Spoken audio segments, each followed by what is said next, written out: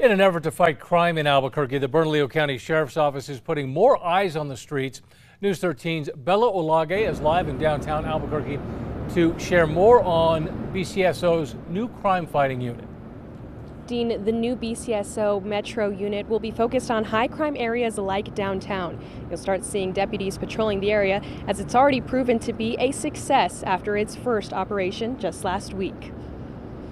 The ultimate goal, to be honest with you, is to kick criminals' butt. Bernalillo County Sheriff John Allen says they are excited to launch their new Metro unit, designed to be a strong presence in and around downtown Albuquerque. We know that criminals don't stay in one spot. They pop around, whether it's unincorporated or in the city. APD is busy answering calls for service. I want to make sure that we're making arrests, that we're doing diversion, we're doing all of the above to make sure that this crime epidemic, we're making a difference with it. A unit made up of 3 deputies, 1 sergeant, and 1 lieutenant hopes to grow their numbers after their first operation on July 13th. They made 12 total arrests, including 9 felonies for drugs and gun possessions.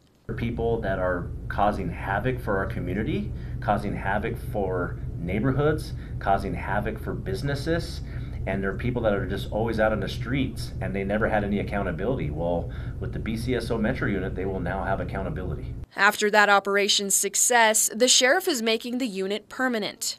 Deputies will be listening to members of the community and using new technology to determine hot crime spots to focus on. So far, they've been able to conduct traffic stops, issue arrest warrants, and lower drug use. And all the people that are committing crime, it's going to be known that the sheriff's office is coming after them. That's the bottom line.